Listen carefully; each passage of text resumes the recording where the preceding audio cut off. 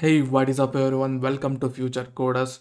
So today in this video, we'll be building this amazing home or hero section using HTML, CSS and FlexBox. As you can see, this is what we will be building. We'll have this amazing cool looking image. As you can see, the rocket is hovering. This is an SVG image. And on the left side, we'll be having the content. So one more thing, this build is going to be completely responsive. So let me show you. Right click, inspect. Let me just reduce the screen size. As you can see, this is how it will look in laptop screens. So if I go ahead and reduce the screens, as you can see, the image starts shrinking, all the spacing, as you can see. Now when the screen size reduces further, as you can see, it will switch to the image will switch to downside. As you can see, if I reduce it further, so guys, this is going to be completely responsive. We will be using media queries. Most of the work is done using Flexbox. So you will learn Flexbox in this video. So let's start building this.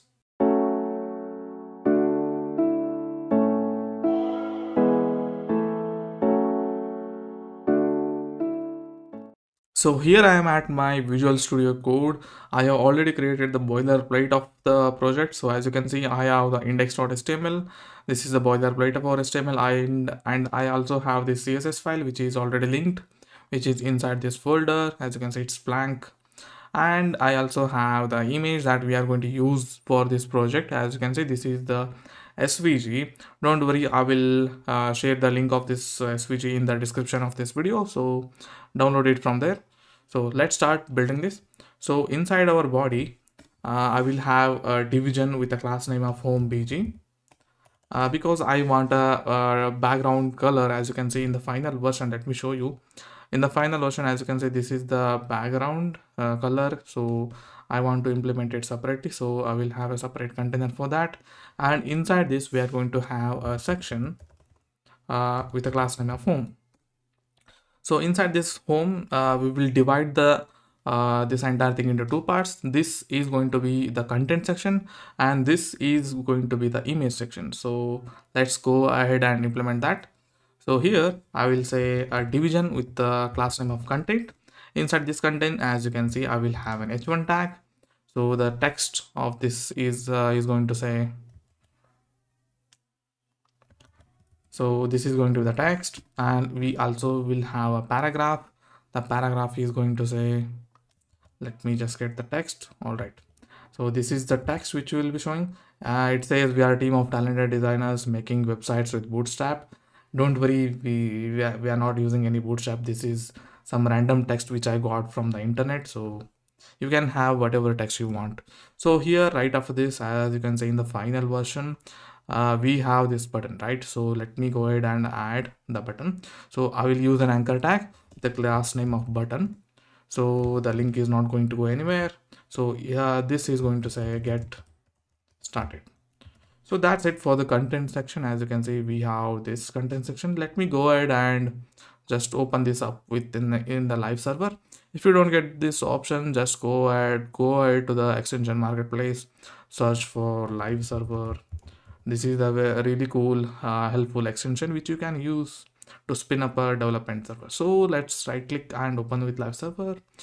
This is going to open, as you can see, it will open up the website in the local host. So this is the final version. Let's keep it that way so that we can refer it. So now that we have the content section, this one, let's go ahead and add the image. Let me just close these. All right. Okay, this is the content section. Right after this, as I said, we will have the image section. So inside this image, I will have the img tag, and the source is going to be images slash home.svg. So that's the name of the svg. Let me just check whether it as you can see, this is a cool looking hovering svg image. All right. So all right, that's it for the HTML part. Now it's time for the CSS. So let's head inside our CSS file. The first thing which I will be needing is I think I will use a custom font. So let's go ahead and use a custom font. I will search for Google Fonts. So that's where we will get our fonts. I don't want about, I will go ahead and fonts. The font which I will be using is called Jost. Let me just search for it. All right, this one it is. All right. Now just scroll down here, you will get all this extra light 200. All right, we'll add it. It will just get added. Okay, if we are not done that, we'll also need light 300, regular 400, medium 500. I think I will also get the semi bold 600. All right, that's it. So make sure you click on this add import and copy only this one, which is inside the style tags. So I will just copy this and paste it inside my CSS file. And let me just close this, so I don't need it. All right, let's start styling. I will select everything. So I will set the font family to the font which we just imported, Jost, and fallback font of sans serif. Let me just reset the margin and padding. All right, done. Let's also set the box sizing to border box, and we will not have any outline since we are using I don't think we are using a button, right? So we don't it's okay to add this. So we'll have no border. Just know that I'm just resetting the styles. All right, and we will also have a text decoration none since we are using an anchor tag. So all right, now let's also add a text transform to uppercase. I think I have already, yeah, these will become uppercase, I think. All right, now that we have done with it, now let me just add some styling to the whole root HTML element. I will decrease the font size to 62.5%. That's because I will be using a unit called as rem instead of pixels. I highly recommend you use rem or em. The reason why I am reducing this should be 62.5%. The reason why I'm reducing the font size to 62.5% is that's because one rem equal to, I think, somewhere around let me just search for that. I think it's 12 pixels. One rem is how many pixels? All right, it's I think it says here, it says 16 pixels, right? So reducing it to 62.5% makes the one rem equal to 0.210 pixels. So it will help me like measure the units or set the font sizes more effectively, right? If I want to set to 10 pixels, I will just set one rem, right? So all right, so that's the one use case. So we'll also set the overflow x to hidden. All right, now let me just check this out. All right, so this is how it's gonna look. So let's start with the background. So here I will select the home PG one. As you can see, where we have this home PG, so I'm just selecting that. I'm just gonna set the background color to this 3A 405A. This is in hex color, so let me just check. As you can see, the background color has been applied. So the next thing which I'll be doing is the home section. So for the home section, there we have two sections, right? The content and the image. So let's go ahead and use FlexBox. So here I'll say display flex, align items to the center, and we will just flex wrap so that all the content wraps if it doesn't get enough space. And I will also add gap of 2 rem in between those content. As you can see, the image has gone completely. Don't worry, we need to set some things up. So here, since that is an SVG, maybe that's the reason. So let me just target the home and the content. I will set the flex to 142 rem so that it takes 42 rems of the space. And similarly, I will also do the same thing for the image so that they both occupy the same space.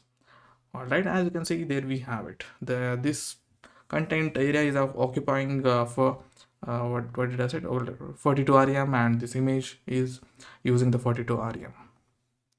All right, now let's go ahead and style these things. So I think I also need to style the section so that it has some padding to the upside, padding to the top and padding to the left and right. So let me just go ahead and do that. Where will I do that? I will do that here. I'll have a section of in case you are wondering, I have used the section here which has the class name of home. So section is going to have a padding of 3 rem to the top and bottom and 2 rem to the left and right, and it's also going to have a max width of 1200 pixels and a margin 0 and auto, so that it centers all the content. Let me just check. As you can see, this is how it's going to look now.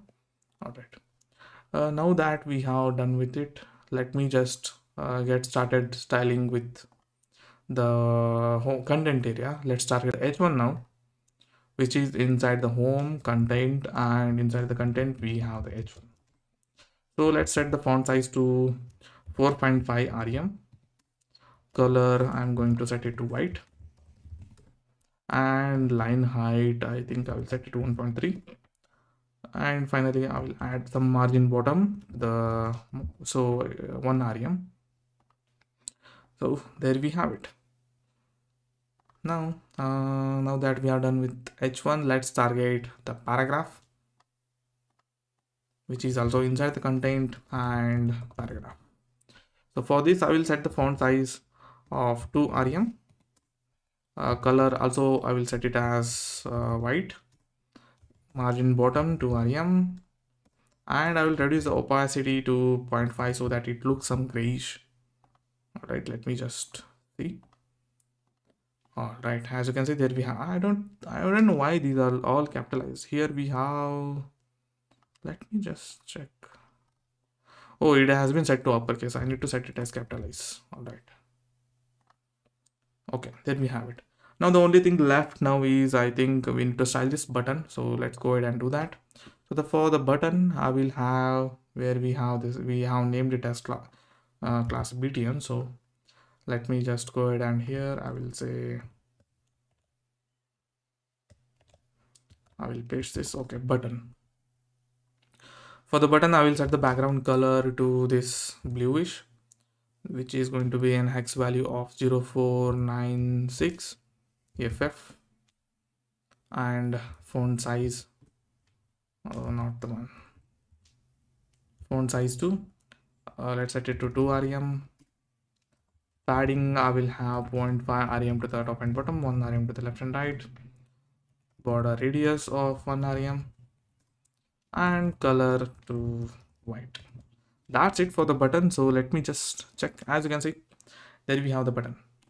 So that's it for the home section. Now I think we also need to add some media queries. That's because whenever I reduce the screen size, as you can see, the font size should also reduce, right? So in the mobile screens, we don't want this big text. So let me just add some media queries over here. So here I will say, let's add one media query, media at max width. I think I will add it to 991 pixels, and I will just reduce the HTML wrong brackets font size to 55%. And similarly, for the screen size of, I think I will target the 450 pixels. So that's the usual size of a phone. So I will just make it as 45%. As you can see, there we have our text size being reduced. So if it is if the screen size is less than 991 pixels, it will reduce the font size to 55%, and when we switch to mobile screens, it will reduce the font size to 45%. So let me just check. All right, there we have the complete build, guys, complete responsive build. So hope you guys enjoyed and hope you guys learned something from this video. If you haven't subscribed to our channel, guys, please go ahead and make sure you first hit that like button and then subscribe and then press on the subscribe button. So that's it for this video, and I will see you in the next one. Thank you for watching. Bye.